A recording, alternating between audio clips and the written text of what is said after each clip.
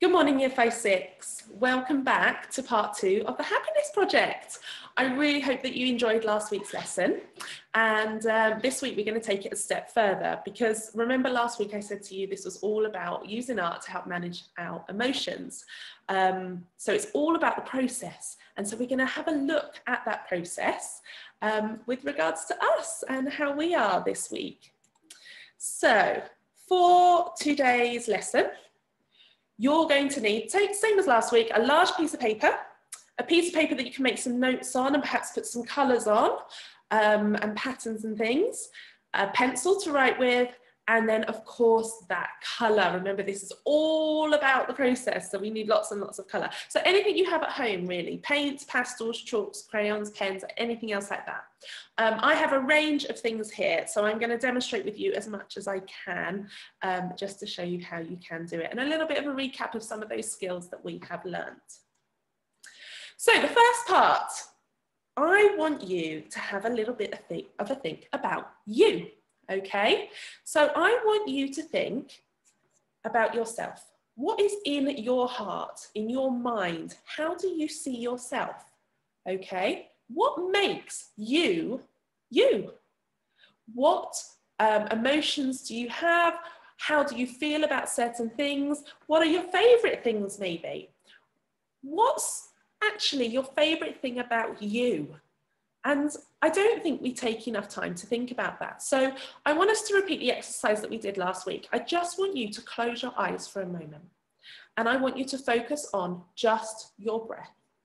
And I want you to see if you can come up with 5 things that make you, you. And they could be anything. It could be the things that you enjoy doing, the things that you feel that you're good at. Okay? So just have a think for a moment. I want you to pause the video in just a moment, take those deep breaths, and then see if you can write down 3 things that make you, you. Okay, pause it now. Welcome back. I hope that you got on well with that, and that you perhaps have got 5 things. I'm really hoping. If you haven't quite managed to get 5 things, don't worry. You might think of more things later, so you can always add to it. Now, before we move on to the next slide, have a look at those things and see if you can link a colour. Like we did last week, we linked certain colours to certain things. So, of course, as you know, one of my favourite things, in fact, probably my favourite thing to do, is artwork. And for that, I mean, to be honest, that for me is a whole rainbow of colours. So I would actually think about doing a pattern. So it could be swirls, stripes, spots, whatever comes to mind that really links to that thing that makes you, you. Another part of me would be my children. And that just brings to mind, I almost can imagine like a firework pattern and swirls, because it's a bit chaotic, but it's so bright and colourful and fun. So that's how I'd want to show it on my artwork. Okay, so once you've had a little bit of a think, pause this video and see if you can put some colours next to your 5 things. Okay, right, are we ready for the next bit? Now, this bit is thinking about what supports you. Okay, so we've had to think about what makes you, you. So this time I want you to think about what supports you in your life. What good things have you got in your life? What people have you got that are there? So like I said before, family is a big, big part of my support. So my number 1 thing would be my husband and my children.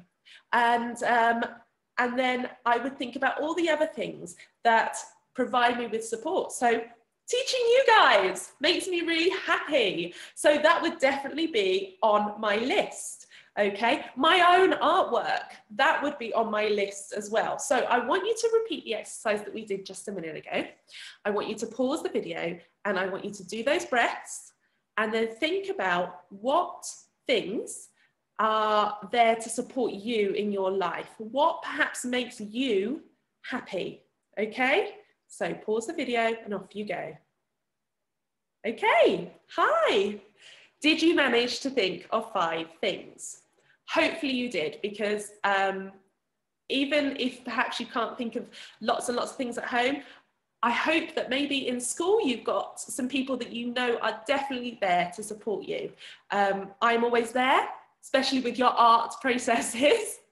So I really hope that you've managed to get your 5 things. Now we're going to do the same thing as we did before, and I want you to think about those 5 things, and I would like you to put some colours or patterns next to them.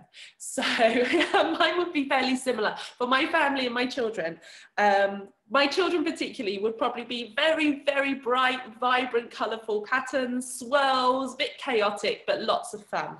My husband would, he holds things together, so he might be quite supportive, and I'd probably use like quite rigid lines for that, just to show that support, that frame. My school, you guys, and teaching you guys, well, that brings me so much joy, and I would kind of see that as a bit of a explosion of colour as well. Are you getting the feeling I quite like colour? So in a moment, pause the video, and I want you to put some colours and patterns next to your things that you've thought of. Okay, right. We have got a really good basis for the next part. What we're going to do is we're going to use everything you've thought of to create you. Now I'm just going to move this little box out of the way so that hopefully you can see this picture a little bit better. Okay, I want you to think about all of those things that you've just listed, all of those colours and patterns that you've just thought about, and I want you to create you. Okay, now what I'm going to do in a moment is I'm going to stop sharing this screen, and I'm going to do this with you, okay? So I'm going to start you off. I'm hopefully going to inspire you guys to start, and hopefully we're going to get a really lovely representation of you. Now remember, this shouldn't be a picture. We're thinking about abstract art like we were last week.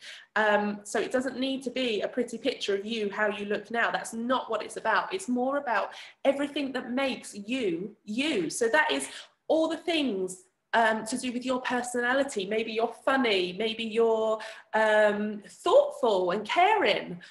So all of those things. So that's the first 5 things we thought of. And then it's to do with and then you put that together with the next 5 things, all that support that's in place for you. Okay, so I'm going to switch the screens in just a moment, and you can join in. Okay, are we ready? So what I've done, first of all, just for you to see, is I have drawn an outline of a head shape. So this is going to be me, all right? Now to do that, it's just like drawing an upside down egg, okay? So if you could do that first, this is on your large piece of paper, so it's got lots to fill in here, okay? Now, I've brought a few things with me. I have got some colouring pencils. Okay, so if you've only got those at home, that's absolutely fine. You can use those. I have got some oil pastels and chalk pastels. Now, I've also got over here, these are watercolour pens. So you could use that, or if you've got your own watercolour palette. And then just as a bit of a reminder, I'm going to pop this up here, just to remind you about those colour harmonies and those complementary colours. Now, I think for this demonstration, I'm going to use pastels because they blend really nicely, really easily. Okay, right. Now, thinking about my things, I did say my life is quite chaotic and quite a lot of fun and full of colour. So that's what I'm going to start with. I am going to start by putting in those swirls. Now, you could draw these first if you liked. So if you wanted to draw a bit of a pattern and then use the colours to fill them in, that's absolutely fine. But I think I'm just going to get the colour straight on there. And I want to start with this kind of ribbon of bright red coming through. Okay, there we go. Now, if you're using chalk pastels like me, remember they do blend quite nicely and quite easily, but do make sure that you're brushing them off a bit. Now, I'm going to get another little bit of a stream coming through here. There we go. Now, red's actually one of my favourite colours, hence why it's probably why I'm starting with it. And look, I'm wearing it today as well. didn't even realise. Okay, so now before I blend that, I'm just going to dust off some of the excess chalky bits. Here we go. And I'm just blending that now. There, lovely. Now remember, you do get mucky hands with this, okay? But you might be using paint, which is absolutely fine. Now I'm going to add in a contrasting colour. So I've used the red. So the contrasting colour will be the blue. Okay, so these should really pop when they are together. So what I'm going to do is I'm going to actually overlap some of these, because that's a little bit like how I see. So this perhaps represents that kind of strength from Mr. Regalsford, who helped me hold it all together. So that strong, rigid line that I said. There we go. And let's get this, I'm going to get a strong, rigid line on the other side as well. Okay. So again, I'm going to use a different finger to blend it though, because obviously I've got the red on the other finger, red and blue together, make purple, remember? And I want to keep that a blue. So I'm going to dust it off. Again, there we go. Give my hands a little bit of a brush as well. Okay. I think I need some yellow, okay? So, because a lot of the things in my life bring me a lot of joy and happiness, like you guys, and teaching you and showing you lots of different art that you could be doing, and hopefully helping you get through this very strange times. Okay, so I want to bring a little bit of joy. Now, those of you that I have taught, I have spoken to you before about colours and the meaning of colours and how they can help you. Yellow is definitely a joyful colour. So if you ever need picking up, yellows and oranges are a wonderful colour to use. And so can you see, I'm filling in all the gaps with this joy that's kind of underneath it all. All right, and then I'm just going to blend that in a bit. Okay.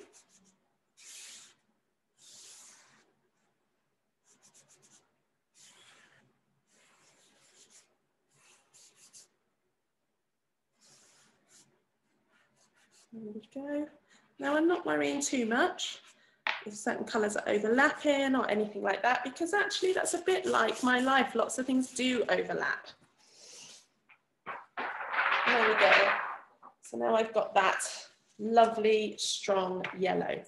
Now, like I said, there's lots of colourful, wonderful things in my life. So I'm going to start adding some of those in. And I want to show that it's quite exciting, but also a little bit chaotic. So I'm just going to add in a little bit of a spray here of this orange.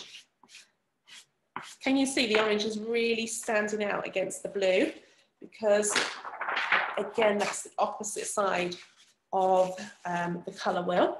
Oh, I definitely need some green in. So actually, I'm just going to do a little bit of kind of a dot action going on this side, just as a different dimension to it. So it's almost like, it's looking like some kind of funky mask at the moment. There we go. So this here is representing you guys actually.